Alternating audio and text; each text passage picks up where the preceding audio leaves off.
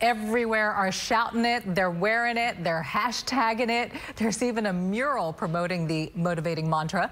Whose house? Coogs' house is probably the most uttered phrase in Houston right about now. And that, of course, is because the University of Houston, my alma mater, is going to the Final Four. That's right. The chant, whose house? Coogs' house, is a Cougar tradition. But have you ever wondered where it came from? The university says it was a cheerleader who came up with it back in the 80s. Reporter Bill Barajas has that story tonight as we continue to cover the excitement leading up to the big U of H Baylor game. Bill, you were the obvious choice for this assignment, also a U of H alum. That's right. I do love my Cougs, and I've been reciting that chant for many, many years now. My entire family has. We've all gone to the University of Houston. And for those who aren't familiar with the chant, it's supposed to energize a crowd at whatever University of Houston sporting event you may be at. The man behind it spoke to us. He's modest, but proud about how far it's come.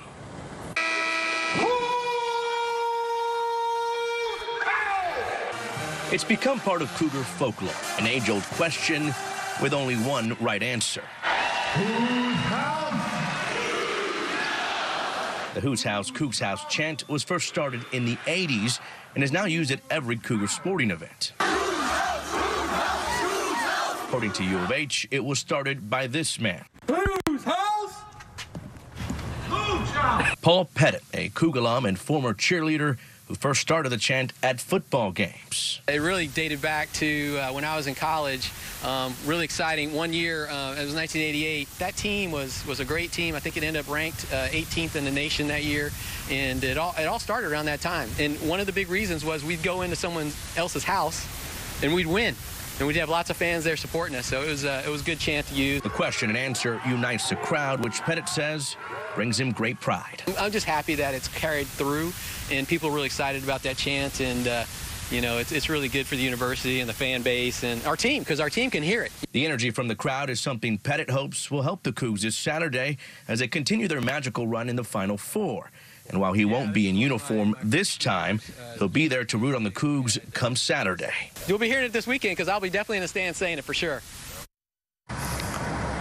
And guys, I mentioned his old cheerleading uniform. You saw it there in the story. Get this, 30-plus years later, it still fits him. Pretty amazing. Also pretty amazing is the fact that he will board a flight Saturday, and he will be in Indy for that matchup against Baylor. To that I say, whose house? Coogs' house. There you go. There you go. Oh, my gosh. That is so cool. It's always so great to go back to the origin and see where this stuff comes from. And you see the cheerleading uniforms from back then, to see how far we've gone. Keith, it was perfect on Dominique's side. I need it again from you. Let's try it again one more time. I didn't hear the enthusiasm. Come on, bring it. All right, come ready, on. Keith? Yep. I'm ready. Whose house? Coogs' house. Was that better?